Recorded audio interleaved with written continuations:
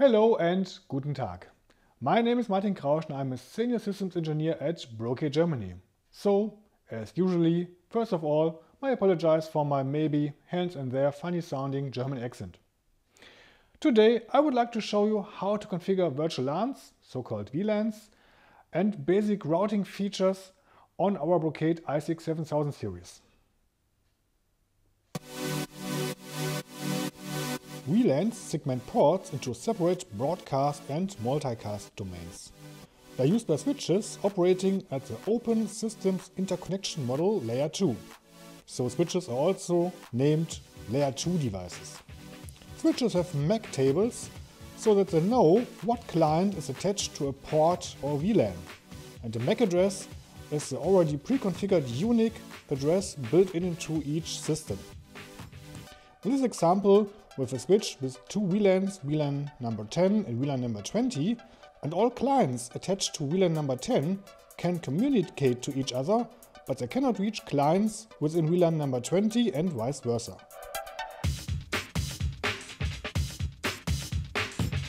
As we just have learned, VLANs are separated from each other. So if you want to connect a switch A to a switch B, where two VLANs, VLAN 10 and VLAN 20 are configured, you would need for each VLAN a dedicated physical link.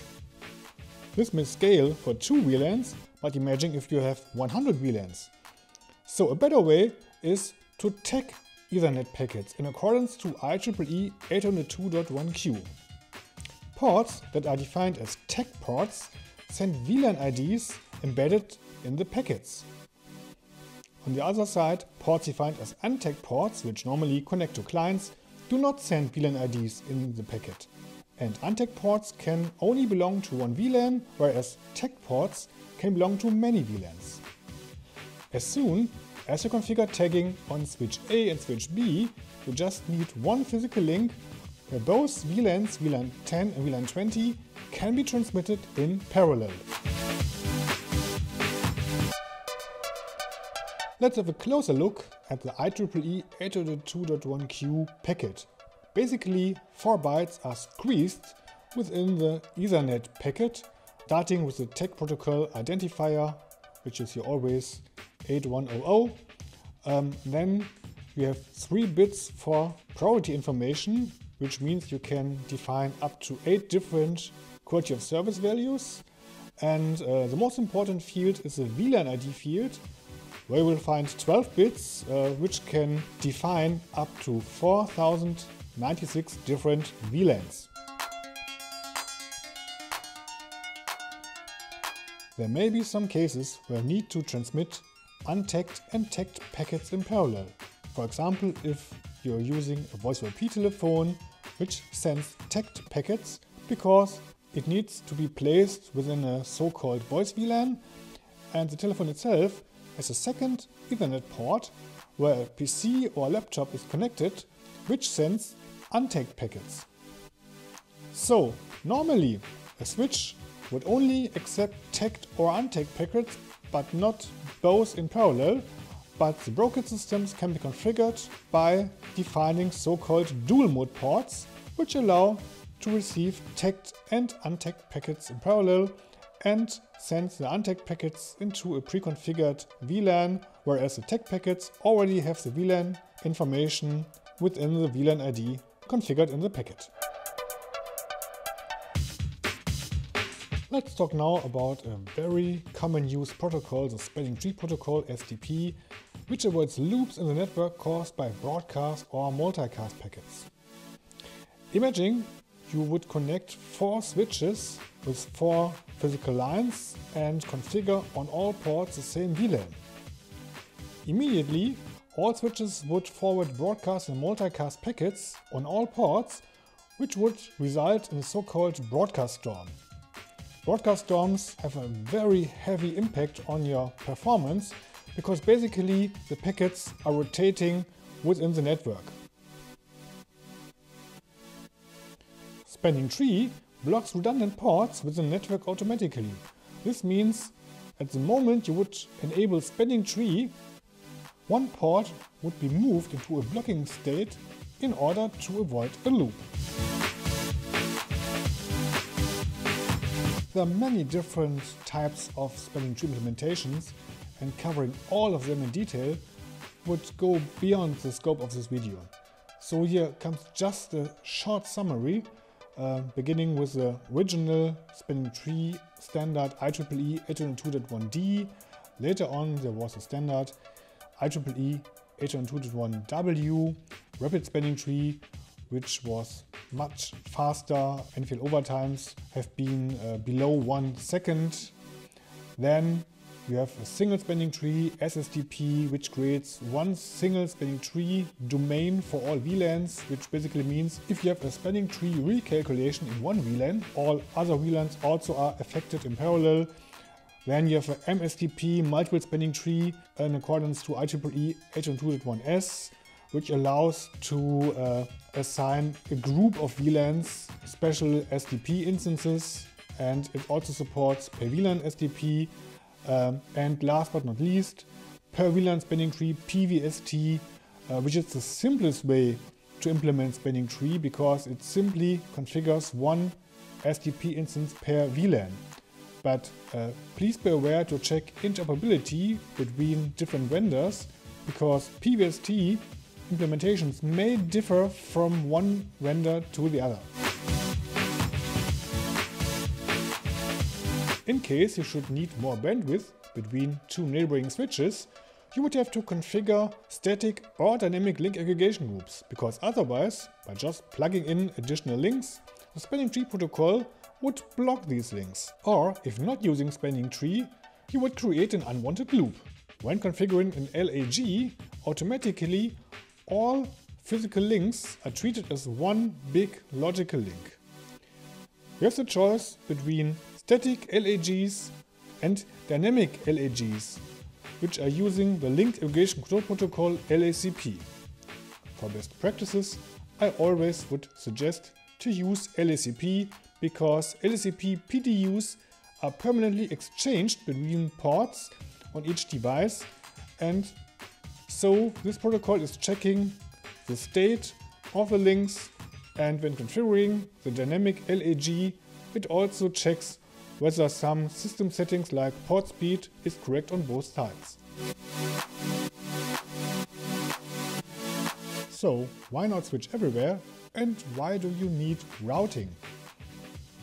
Routing is needed to connect clients located in different VLANs, because otherwise they cannot communicate to each other. Switching simply does not scale large networks, because if you have large VLANs, you have a great chance to have lots of unknown unicast traffic, broadcast storms, or multicast nightmares. Routing simply helps to deliver data to only where it is needed and restricts local traffic. So, with routing you have better control of your network traffic. Virtual Ethernet interfaces, VEs, using IPv4 or IPv6 can be configured on VLANs on a router. These routing interfaces can connect clients located in different VLANs, but unknown unicast, broadcast and multicast traffic stays local. Routers are operating at the OSI Layer 3, and they have so-called ARP tables.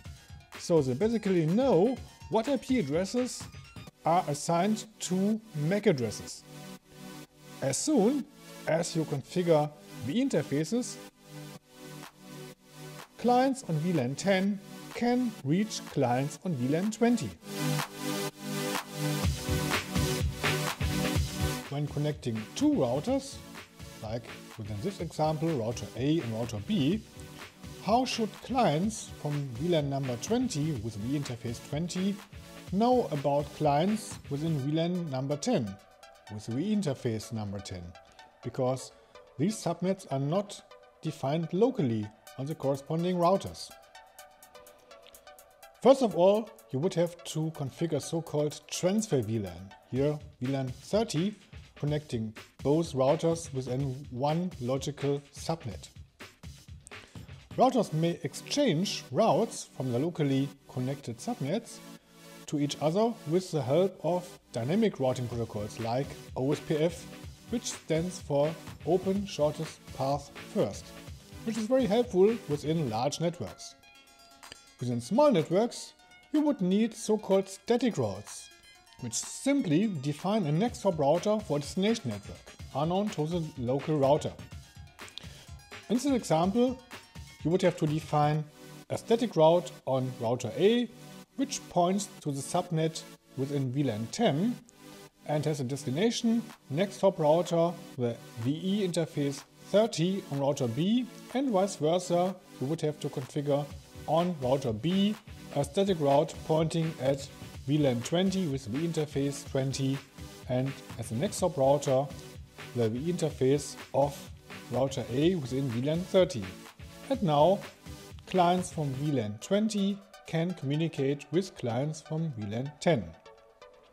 A special static route is a so-called default route, which simply means for every request to a subnet, the router does not know it will send to a special next hop router defined within this default route. This is very helpful within large networks. You don't have to configure a lot of static routes within each router, but just pointing them to a centralized backbone router which knows all routes and has, for example, a connection to the internet.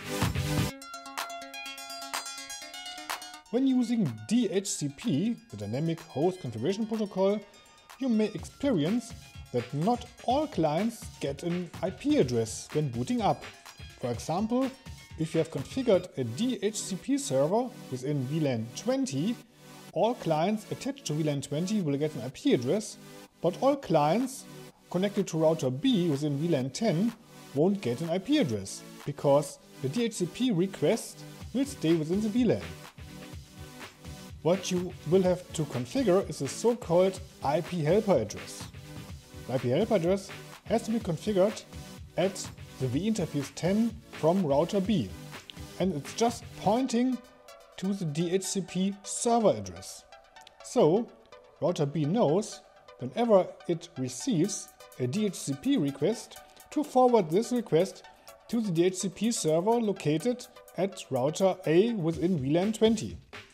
Please take care to set up so-called scopes on the DHCP server, as VLAN 20 and VLAN 10 will get different IP addresses from different IP subnet spaces.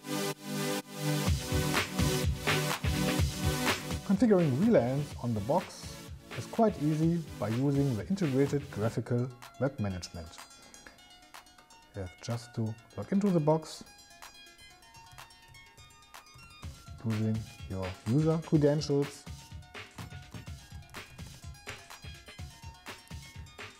and on the left side you will see an area called monitor. You basically can access information from the box, details about stacking, modules and neighbors, for example, and what kind of utilization on the ports is available. And just scrolling down, you can see a second area called configure, and here you can change settings of the system. So we would like to add VLANs to the system. You go down to VLAN and port, and you can see here a default VLAN already exists, and we would like to add 2, for example, additional VLANs.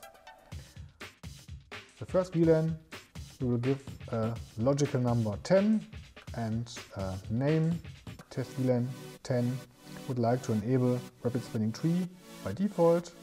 Click on add, and now we can add additional ports, for example uplink ports, the port 1/2/1 and the port 1/2/3 as tagged uplink ports, and as untagged access ports, for example the port range from port 30 up to port 39.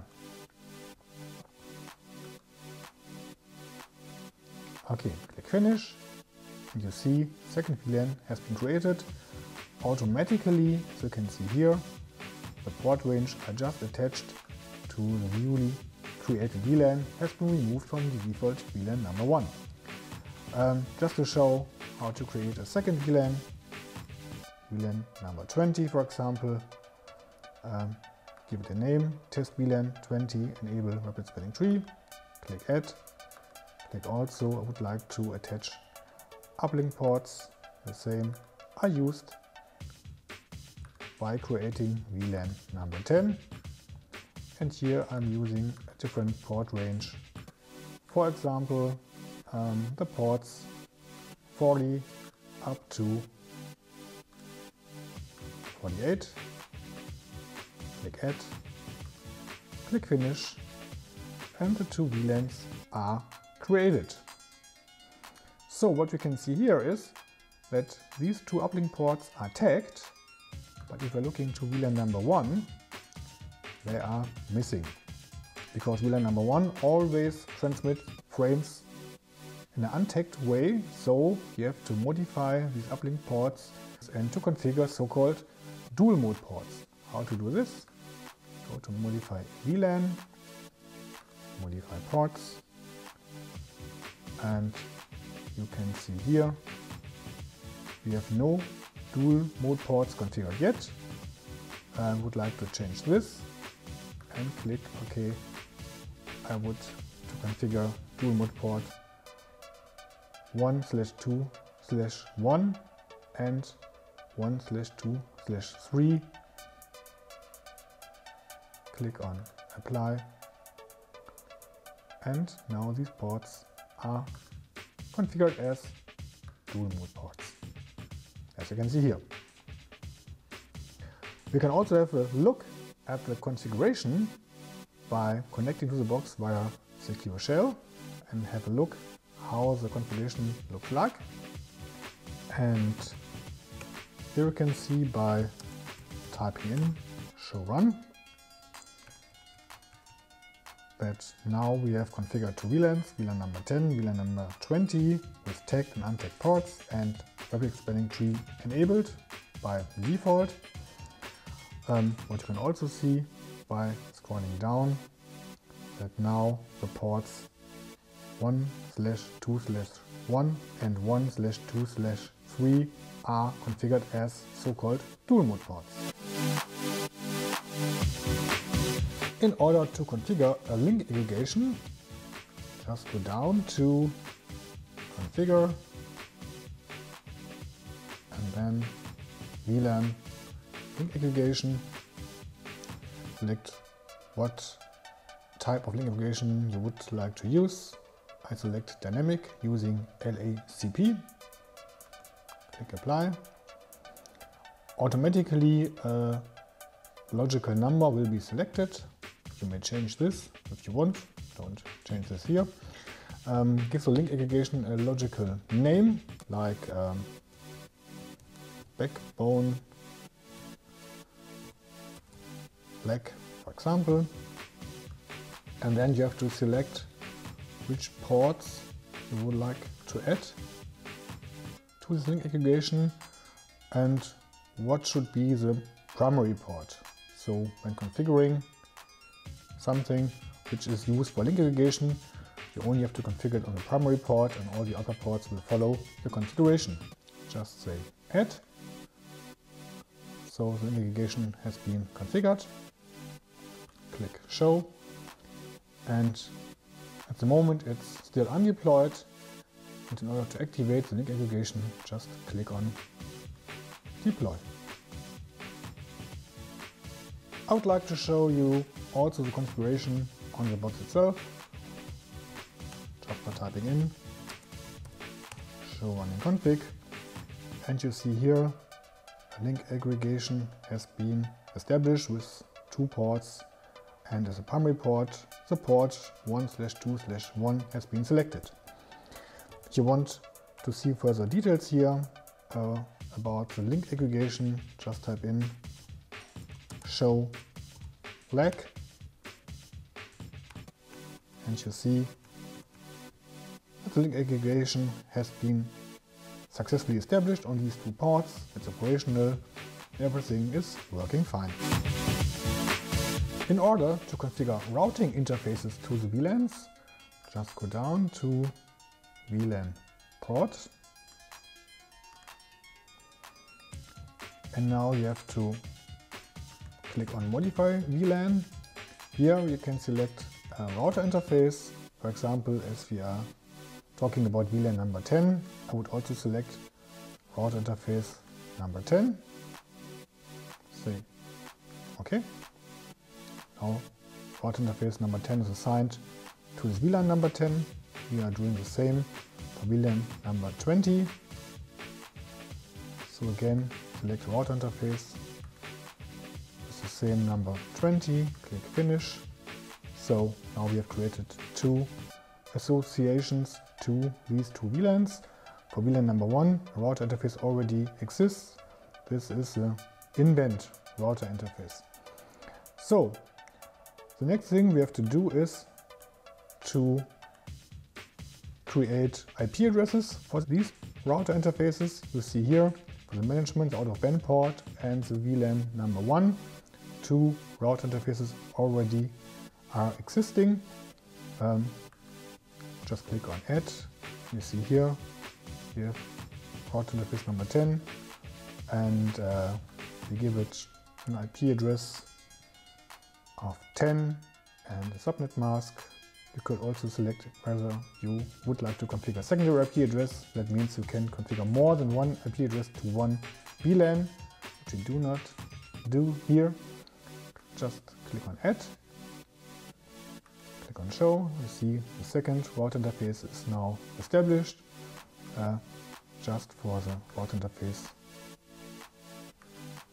with the number 20. Type in another IP address, the same subnet mask, and click on Add.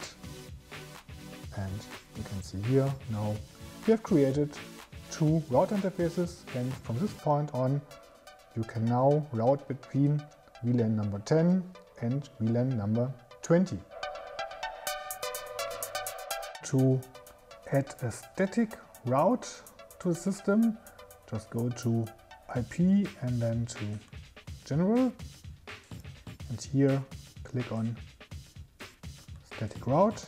You see one default route already is configured on the system, and you can add another static route, for example to reach the network 192.168.30.0, the network mask 255.255.255.0. Go to the address 192.168.186, just as an example. Click Add, click Show, until you see the newly added static route. Just by going back to the command line interface, I would like to show you the configuration on the box by Show Run. So you can see here, of course, the two VLANs, number 10 and number 20, with the two router interfaces, then the new static route, and last but not least, the router interfaces with the corresponding IP addresses. As you have seen, setting up VLANs and basic IP routing makes sense even within small environments. In my next video, part 5, I would like to give you an introduction to Power over Ethernet. But for today, I would like to thank you for your time and say goodbye and auf Wiedersehen.